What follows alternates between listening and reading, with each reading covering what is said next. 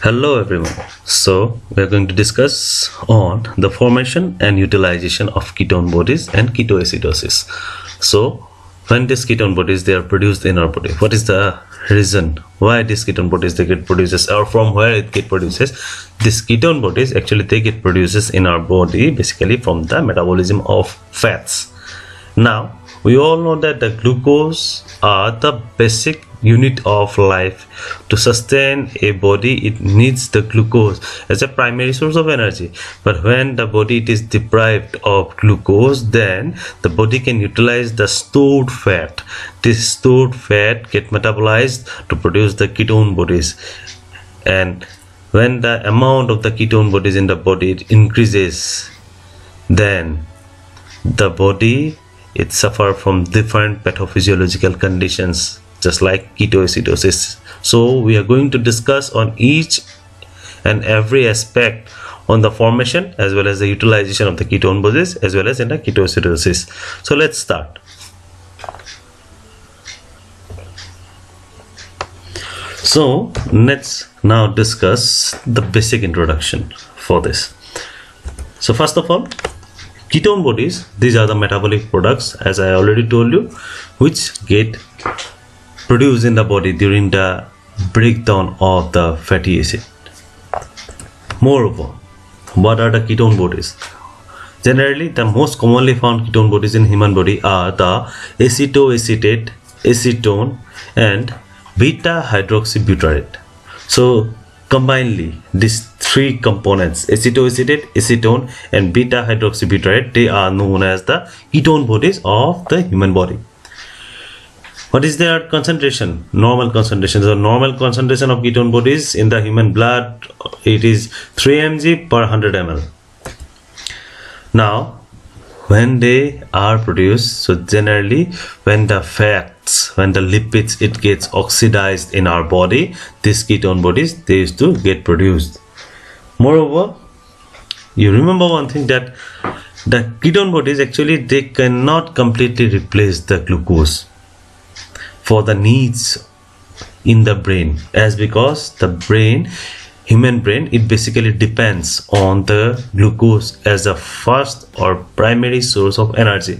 But when the body is under the condition of starvation, when the body is under the condition of starvation, at that time actually the brain also it adapt itself in such a way that it can utilize these ketone bodies. So these are the structure of the basic ketone bodies: the acetone, acetoacetic acid, moreover beta hydroxybutyrate. Again, if we continue, then the basic definition of ketogenesis is the process of formation of ketone bodies. All the process, we are going to give you the details of the process for the ketogenesis, but all the process including the formation of the three products, it is known as the ketogenesis. Now when this ketogenesis occurs in the human body, so ketogenesis actually occurs during the time of starvation, when you are on fast or the body is deprived of food. Now what actually happens? So generally when the body is deprived of food, at the time the insulin secretion it will not be takes place in the human body. So the low level of insulin actually in the human body, the low level of insulin in the human body, it actually releases the fatty acids.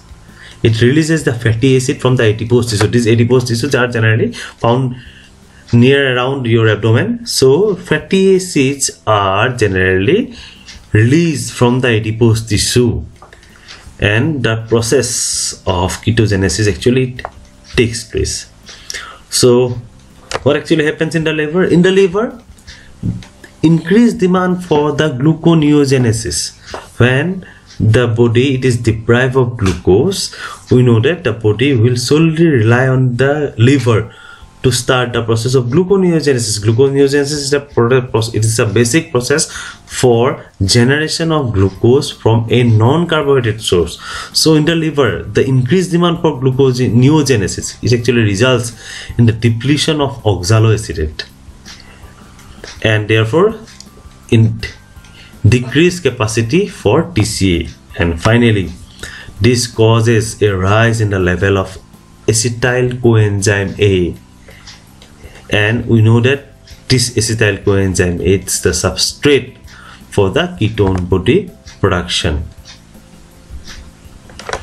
And moreover, the hydroxymethyl glutaryl coenzyme A, shortly it is known as HMG coenzyme A or HMG CoA pathway, it is responsible for the production of the two basic ketone bodies in human body, which are acetoacetate and D3 hydroxybutyrate.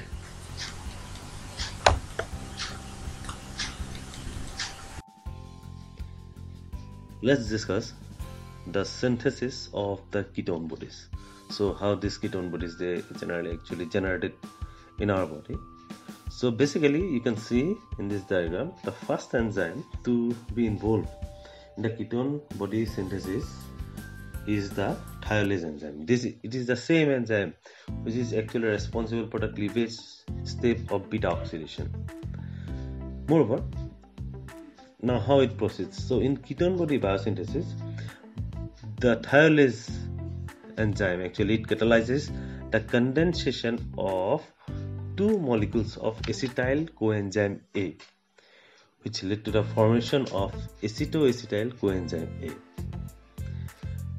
The next enzyme you can see in this figure, it is the HMG coenzyme A, shortly it is actually the hydroxymethyl glutaryl coenzyme A synthase, which actually adds a third acetyl coenzyme A molecule to form beta hydroxy or B hydroxy B methyl glutaryl CoA. So it is actually abbreviated as HMG CoA. Now this HMG CoA it is an important biosynthetic intermediate. However, in the mitochondria, it is only used for ketone body synthesis. The third enzyme, that is the HMG coenzyme A, lyase. It releases an acetyl coenzyme A from the HMG CoA to form again the acetoacetate. The final enzyme in the ketone body synthesis is actually the beta or B hydroxybutyrate dehydrogenase, which actually reduces acetoacetate to beta hydroxybutyrate, the end product. The beta hydroxybutyrate dehydrogenase reaction has two functions basically. You should remember it has two functions. First of all, it stores the energy equivalent to an NADH in the ketone body for export to the tissue. I repeat, it stores the energy equivalent to an NADH in the ketone body for export to the tissue. The second function is it produces a more stable molecule. Acetoacetate is a beta ketoacid, you know that, and like many such compounds may simultaneously decarboxylate. The product of the decarboxylation reaction is the acetone. So this acetoacetate it get degraded into acetone, and we all know that acetone is a volatile waste product and it is largely excreted via our lungs. Thus, acetone breath it can be considered as a crude method for diagnosing the individual patient if he is suffering from untreated type 1 diabetes mellitus. So just see it once again. We are going to start with acetyl coenzyme A. Addition of one acetyl coenzyme A will occur to form acetoacetyl. Then 3-hydroxy 3-methyl glutaryl coenzyme A will form. Then again acetoacetate will form. From here we are going to get the acetone and 3-hydroxy butyrate. Ketogenesis. So what are the products? So both the products, whatever it has formed, we have come to know that the beta hydroxybutyrate and acetoacetate, both these products, these are the organic products. Both of these are the organic products. Moreover, it has been found that these products of the ketogenesis, they are released in the protonated form in the human body. They are released in the protonated form in the human body. Thus, these have the tendency to lower the pH of the blood. Means it may turn the pH of the blood towards the acidic region. So in normal individual, actually what happens, there are different mechanisms which try to compensate the decrease in the pH of the blood by different buffer system. But in conditions like the patient who are suffering from type 1 diabetes mellitus, actually they often suffer from different other pathophysiological conditions. Basically, this patient, they often releases the ketone bodies in such a large quantity that the normal pH buffering mechanism, whatever it is present in their body, it won't work actually. Now this reduced pH, whatever it has formed or whatever it has come due to the production of these ketone bodies, this reduced pH in combination with other metabolic abnormalities, for example, which are associated with lack of insulin in diabetic ketoacidosis, it actually becomes a life-threatening step in the acute disorder of type 1 diabetes. I repeat, actually, the patient who were suffering from type 1 diabetes, in them this condition, the reduced pH, moreover if the compensating mechanism, they are not working properly in their body, along with that lack of insulin, this lack of insulin may further, it can stimulate the ketoacidosis, and which actually becomes sometimes a life-threatening event for a patient suffering from the diabetes or type 1 diabetes mellitus. In most cases, the increase in the ketone body concentration in the blood is due to the increased synthesis in the liver. I repeat, in most cases, the increase in ketone body concentration in the blood, it is due to the increased synthesis in the liver. In severe ketoacidosis, the cell begin to lose the ability to, again I repeat, in severe ketoacidosis, the cell of the body, the cell begin to lose ability to use ketone bodies also. Now, what are the conditions which are going to regulate the process of ketogenesis? The first condition, it is the substrate availability. Now, what are the substrate for ketone body production? We all know that the fats. So, you see here, increased ketogenesis occurs. When it will occur? When the substrate amount is high. That's increased ketogenesis, it occurs when you have excess availability of fatty acids for the oxidation process. This increased ketogenesis occurs generally during the time of starvation or the patient who are suffering from diabetic mellitus. The second condition which regulates the ketogenesis, it is the regulation of beta oxidation. We know, we have studied the beta oxidation in fats. So now what or how it actually controls, you see here, the increased glucagon and decreased insulin in the fasting condition. In the fasting condition, the glucagon, it increases to meet up the requirement of the glucose in the body, right? So the increased glucagon and decreased insulin in the fasting, it results in inhibition of acetyl coenzyme A carboxylase enzyme, and this results in decrease in malonyl coenzyme A. Moreover, the decreased malonyl coenzyme A, it results in increased beta oxidation of the fat or fatty acid, which actually the activation of carnitine palmitoyl transferase 1, which regarding this function I have already given you presentation in my previous class. The third condition, it is the availability of ATP. Now, how ATP it is going to control? Simply, increased beta oxidation results in more production of ATP through the citric acid cycle, which is generally done in the liver. This results in increased availability of acetyl coenzyme A for ketogenesis. And lastly, the induction of HMG coenzyme A synthase. It's an enzyme I have already told you. So, how it is going to induce? Just see here, the HMG CoA synthase, it is the rate limiting enzyme in the process of ketogenesis. Now, the synthesis of actually this HMG coenzyme A synthase is stimulated by fasting condition. When the person he is under starvation or fasting, it gets stimulated. Increased intake of fat and diabetes mellitus also induce this HMG coenzyme A synthase. Now, the fatty acids are strong inducer of HMG coenzyme A synthase.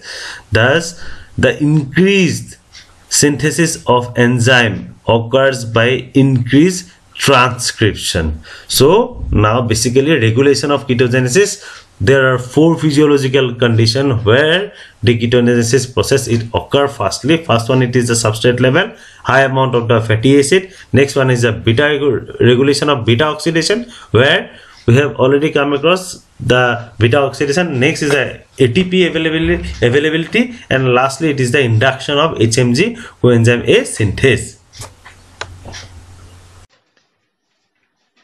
So now, utilization of ketone bodies. So this is the diagram. You can see here the product D3-dehydroxybutyrate. So how it is actually utilized. So actually what happens, many tissues can utilize the ketone bodies, but the notable exception is that liver, right? The conversion of this D3-hydroxybutyrate and acetoacetate back to acetyl coenzyme A, it involves actually the enzyme 3-oxoacid coenzyme A transferase and acetoacetyl coenzyme A thiolase. I repeat, the two enzymes 3-oxoacid coenzyme A transferase and acetoacetyl coenzyme A thiolase. Thus, the equilibrium of transferase reaction is in favor of the acetoacetate, but that of the thiolase reaction is towards the acetyl coenzyme A. You can see in the figure, right? Thus, the linking of the two reactions overcomes the unfavorable equilibrium of the transferase reaction. D3-hydroxybutyrate is metabolized by conversion to acetoacetate, which is actually catalyzed by D3-hydroxybutyrase dehydrogenase, and then via reaction pathway outlined previously to yield acetyl coenzyme A. Now let's discuss the interrelation with carbohydrate metabolism in ketone bodies. So what is the interrelation between these two? So you should know one thing, the interrelation between sugar oxidation and ketone bodies formation, it totally lies in the fact that in the pathological condition like diabetes mellitus and starvation, the glycogen content of the liver, it becomes very low. I repeat, when a person is suffering from diabetes mellitus, or if the person is under the condition of fasting or starvation, the glycogen content of the liver, it comes very low. Now, to meet the energy requirement of the body should utilize some other non-carbohydrate source, right? So what actually happens then? Since these two conditions, in these two conditions actually, the fatty acids are not esterified. In this both condition, means diabetes mellitus and starvation, the fatty acids are not esterified and the ketone bodies are formed in these conditions. The energy requirement of the body now will be met whatever the energy the body is now requiring, it will be met by the oxidation of the fat. Now the body is going to use the fat instead of the carbohydrate. For this reason, the fat are to be used. The fats are actually transported, or they are actually coming out from the adipose tissue in the large quantity. The adipose tissue are the fat storing tissue which are present in our body. So from the adipose tissue, the fats, they will now start coming out and they will be brought to the liver. Now this liver actually becomes fatty, or you can say the liver, it becomes loaded with fats. Consequently, the fat oxidation, it takes place at a very high rate, and more ketone bodies are formed during that state. And the cell, actually they start using these fats as a source of energy.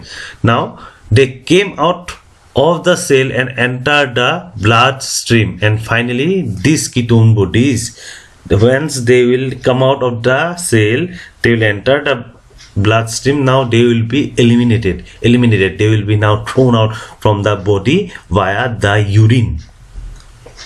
The ketone bodies are formed at a faster rate than it can be utilized. That's the most important thing. You remember one thing, the ketone bodies, whatever it is formed in the body, they are formed at a very faster rate than can be utilized. Means their utilization process is slow, but their formation process is very high. Hence the ketosis may not be even due to non-utilization of the ketone bodies, but it is due to their overproduction.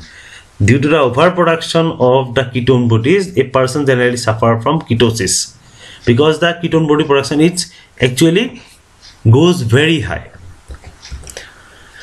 Now, ketogenic and anti-ketogenic ratio. If somebody is going to plan out the diet for any person, suppose a person is suffering from ketosis or a person is suffering from diabetes mellitus, the diet of the person need to be planned. So how you are going to do it? So while prescribing the diet, the proportion of ketogenic as well as anti-ketogenic substances, means ketogenic substances means generally the fats are considered as the ketogenic substances, it should be regulated so that how the ketosis, it can be avoided. So it is generally found that the ratio between the molecules of ketogenic substance, I repeat, the ratio between the molecules of ketogenic, suppose the numerator it is the amount of the ketogenic substances, in the denominator you can put the amount of the anti-ketogenic substances. If the ratio it exceeds 2, means numerator, if the amount of the ketogenic substances it is more, in the denominator if the amount of the non-ketogenic substances it is less, and if the resultant it becomes 2, then this ketone body start appearing in the urine. So for safer side, we follow one rule. It's a simple clinical rule that the total fat F contained in the diet, if a person is suffering from this sort of pathophysiological condition, his diet to be designed in such a way that the total fat F in the diet must not exceed the sum twice the carbohydrate. Means C here it is the amount of the carbohydrate, P it is the protein, means the sum of carbohydrate 2 into the amount of carbohydrate plus half into amount of protein, whatever the amount it comes, it should be less than, it should be greater than the amount of fat, it should be greater than the amount of fat.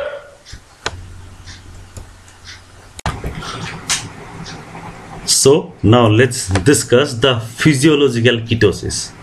So all the methods and the procedures we are going to discuss now. So first of all, whenever we are going to follow a overnight fast, at that time what actually happens? If we are in the fasting state, the glucose produced by the liver, it will be utilized by the tissue as an obligatory requirement for glucose as a major fuel, right? Now the next day, at this state, what actually happens, or Over the night, what actually happens at this stage, the tissue like skeletal muscles which are in our body, the skeletal muscles, now they are going to use the non-esterified fatty acid. It is also known as NEFA. The skeletal muscles, now they are going to use the NEFA as the major fuel supply instead of the glucose. I repeat, instead of the glucose, these skeletal muscles, they are going to use the NEFA as the major fuel supply.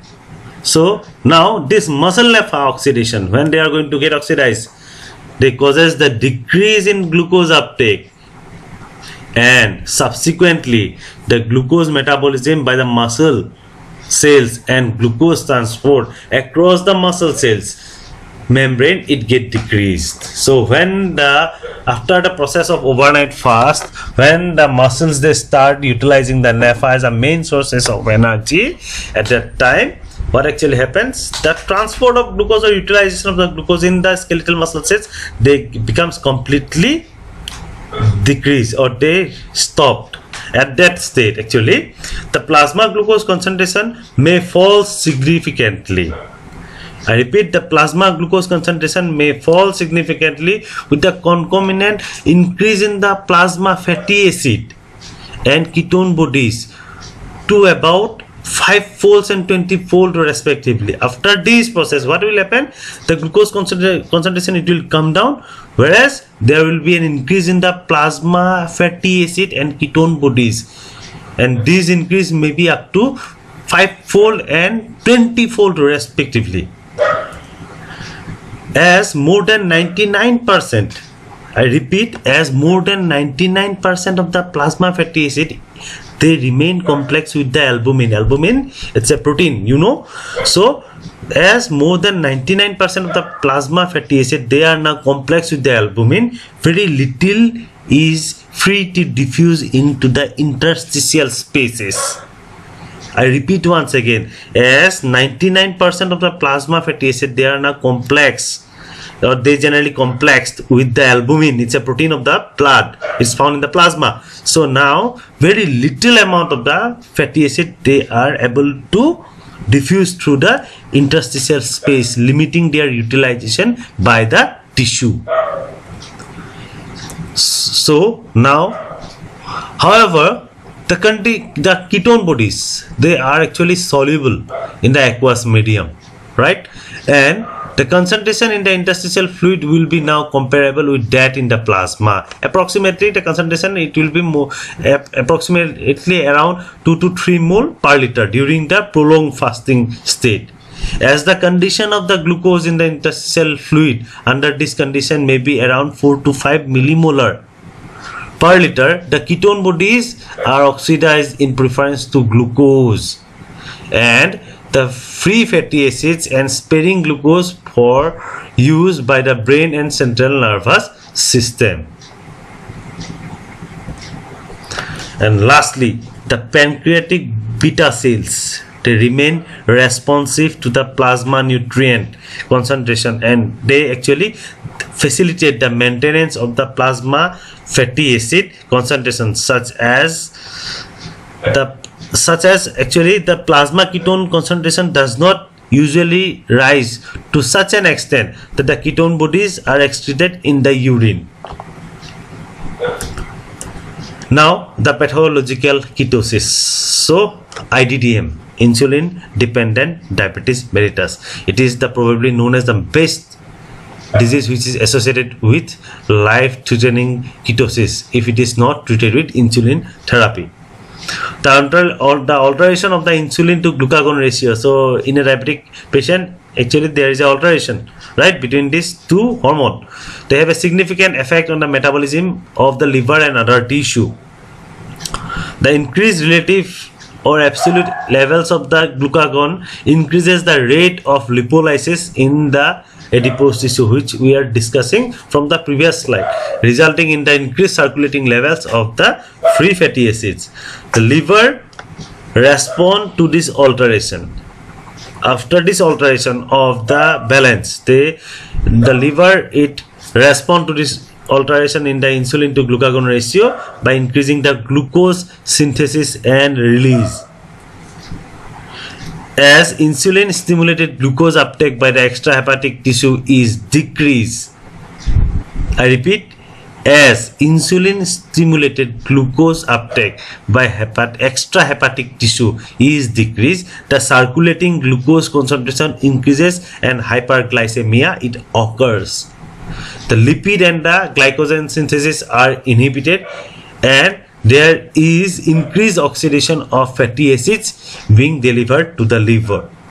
In physiological ketosis, there is a regulated release of fatty acid from the adipose tissue, allowing tight regulation of the plasma ketone body concentration. I repeat again, in physiological ketosis, there is a regulated release of fatty acid from the adipose tissue, allowing a tight regulation of the plasma ketone body concentration. So now let's discuss the metabolic acidosis. So what is metabolic acidosis, how it occurs, what are the consequences of ketosis, how the acidic urine it is formed, and different aspects. So first of all, the metabolic acidosis, it is generally caused by decrease in concentration of bicarbonate ion in the plasma. I already told you that during the time of the formation of ketone bodies, most of the ketone bodies, they are generally buffered by the buffer system present in the plasma. But metabolic acidosis occurs when there is a decrease in the concentration of the bicarbonate ions in the plasma with little or no change in the carbonic acid concentration.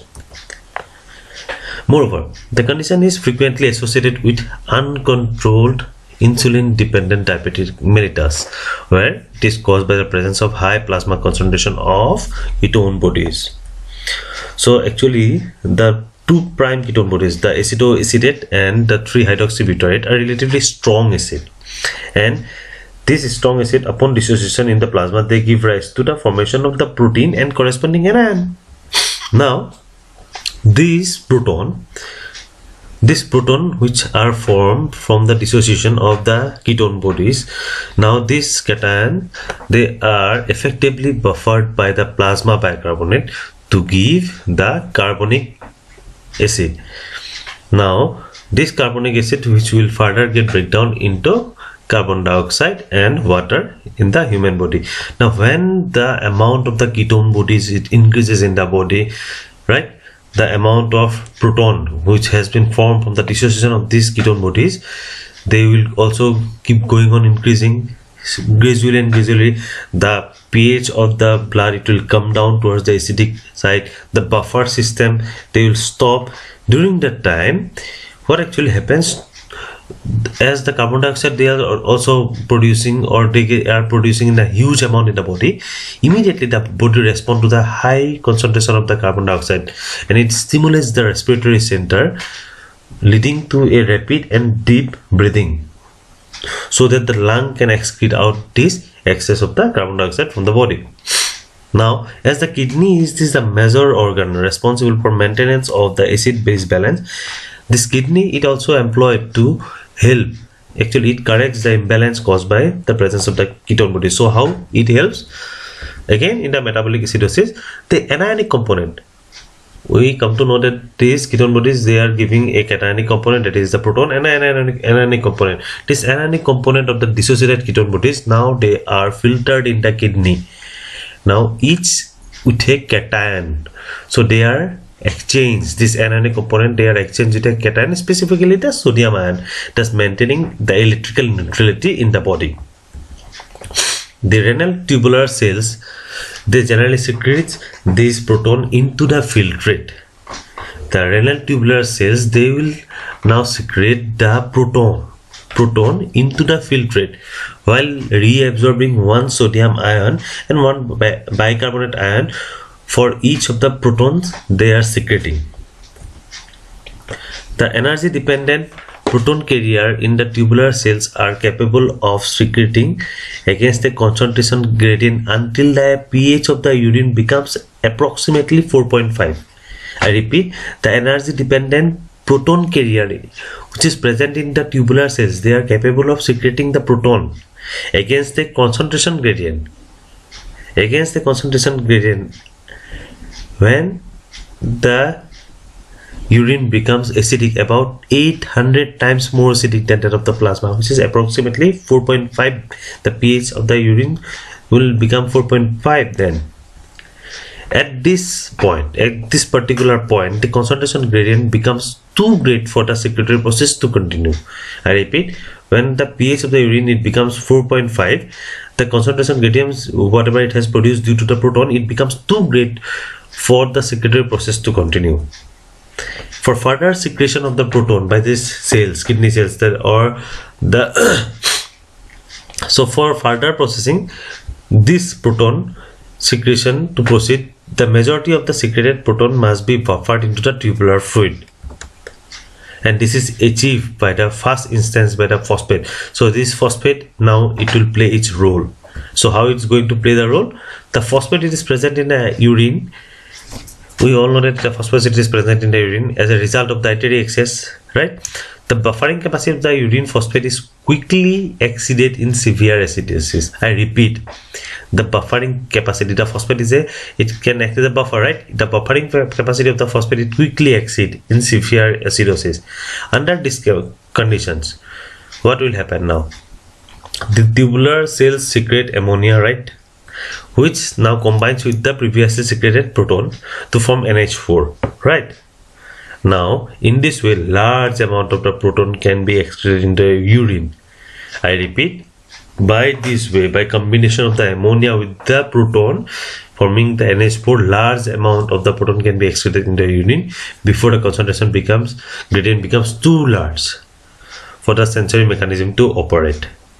And when the acid load is very high, for example in diabetic acidosis, it occurs and the filter contain, or I repeat, when the acid load is very high in case of diabetic acidosis, then the filtered cations are lost. The filtered cations are lost. I repeat, the filtered cations, those cations, they are now lost along with the ketone bodies in the urine. Actually, the concomitant electrolyte and water losses lead to dehydration, hypovolemia, moreover hypotension, and subsequent death in case of the patient suffering from IDDM.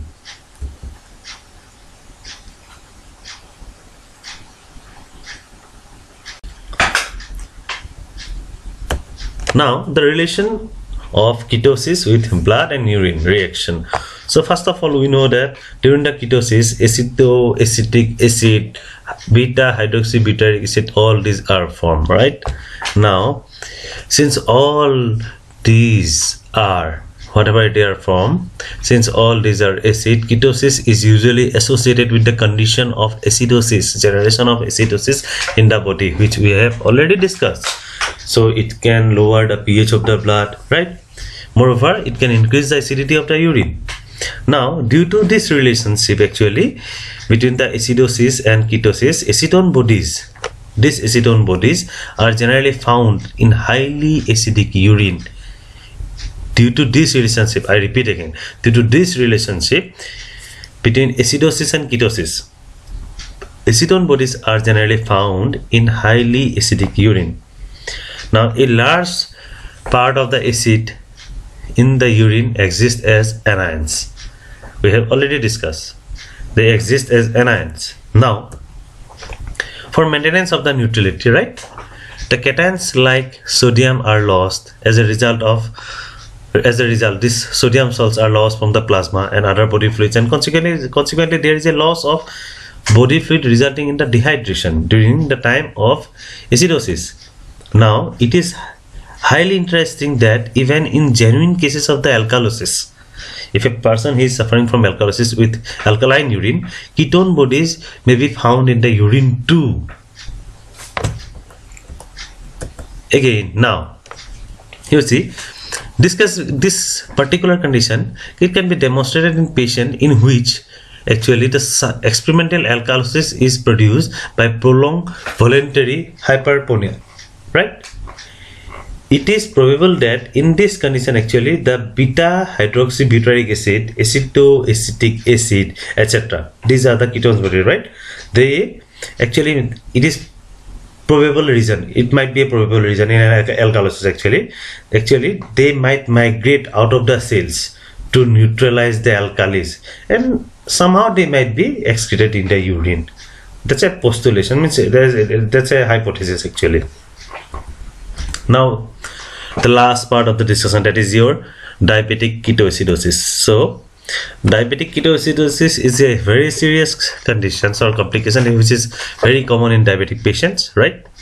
They have high levels of blood acids. These are the ketone bodies, right? The condition develops when the patient, their body cannot produce enough insulin. We know all this. Now without this insulin for production of energy, the body starts using the fat as a fuel, and this process actually it produces a buildup of acid in the bloodstream called the ketones, and eventually it leads to diabetic ketoacidosis if that is, or if that particular condition, if it is untreated. Now diabetic ketoacidosis, the signs and symptoms often develop quickly. The signs and symptoms of diabetic ketoacidosis, very often it develops very quickly, maybe sometimes within 24 hours. So what are the symptoms? What are the symptoms of the diabetic acidosis? So basically the symptoms, first symptoms is excessive thirst. The patient may suffer from excessive thirst, right? Frequent urination, right? Moreover, nausea and vomiting, abdominal pain, weakness, or the patient may suffer from fatigue, shortness of breath, and fruity scented breath. Moreover, confusion. Now sugar, it is the main source of energy for all cells, we know that make up our or your muscles and other tissues. Normally insulin, it helps the sugar to enter in our cells or your cells, right? Now basically actually without enough insulin, in case of IDDM, the body can't use the sugar properly for production of energy, and this prompt the release, actually it prompts the release of the hormones that break down the fat as a fuel. So instead of the general sugar, the body will start using the fat as a fuel, which will produce the acids known as the ketones, and this excess of the ketones build up in the body or in the blood, and eventually they spill over into the urine. Actually this excess of the ketones, what is whatever it is formed in the blood, they are finally spill over the urine. So this is all from diabetic ketoacidosis. So lastly, thank you everyone for your patience hearing. I hope I could have somehow able to make you understand regarding the formation and utilization of ketone bodies in human body, moreover the concept of ketoacidosis. Now if you like my video, you can press this button. Moreover, you can share this video with your classmates for a better understanding, and for further notification from my channel you can press this bell icon. Thank you once again.